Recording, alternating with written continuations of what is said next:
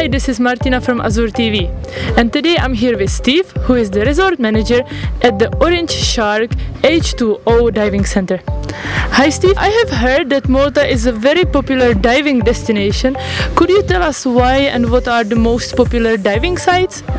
Well, Malta is voted the first and best diving resort in Europe and third best in the world, voted by divers around the European Union, because we have a mixture of everything from wrecks, reefs, shallow water dives, caverns, caves, deep water dives. So no matter what level of diver you are or what you're interested in the aquatic life is, there is something here for you. My advice is always to try it first to see if you enjoy it and see if you like it, and then go on and to complete a course to get a certification which will allow you to dive anywhere in the world.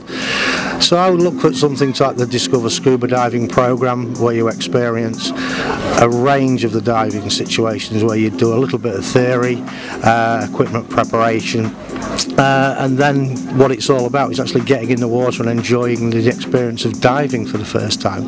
And how long does it take, this beginner's course? The beginner's course for the Discover Scuba Diving is an afternoon session.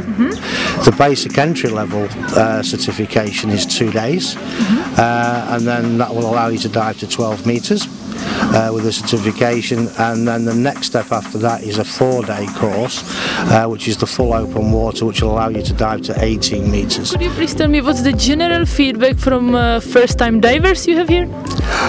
The general feedback is they want to do it again, for sure.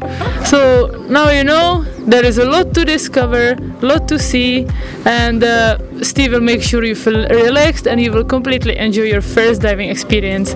This is all from us, Martina from Azure TV. Bye!